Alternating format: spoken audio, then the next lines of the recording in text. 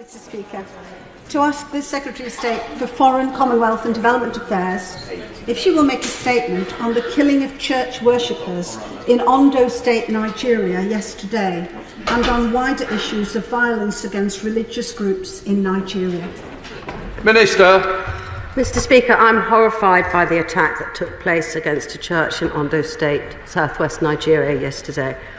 I've publicly expressed the UK government's condemnation of this heinous act and stressed the importance of those responsible being brought to justice in accordance with the law.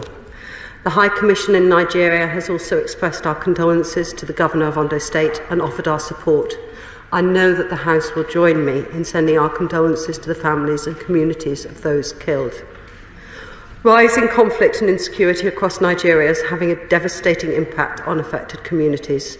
I've raised this issue with the Nigerian authorities on several occasions, including in conversations with Nigeria's Vice President and Foreign Minister during my visit in February. And during that visit, I also met regional governors, religious leaders and non-governmental organisations to discuss intercommunal violence and freedom of religion or belief. It's clear that religious identity can be a factor in instances of violence in Nigeria and that Christian communities have been victims. But the root causes are often complex and frequently also relate to competition over resources, historical grievances and criminality.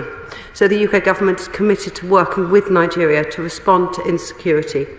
At our security and defence dialogue with Nigeria in February, we committed to work together to respond to the conflict.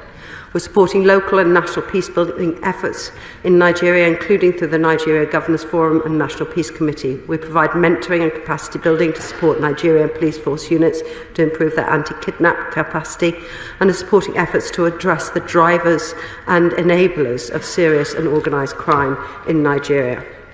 At our security and defence dialogue, we both reiterated our shared understanding and commitment to protecting human rights for all. We are committed to defending freedom of religion or belief for all and promoting respect between different religious and non-religious communities. I discussed FORB with the Nigerian Foreign Minister just last month, and we look forward to hosting an international conference on FORB in July.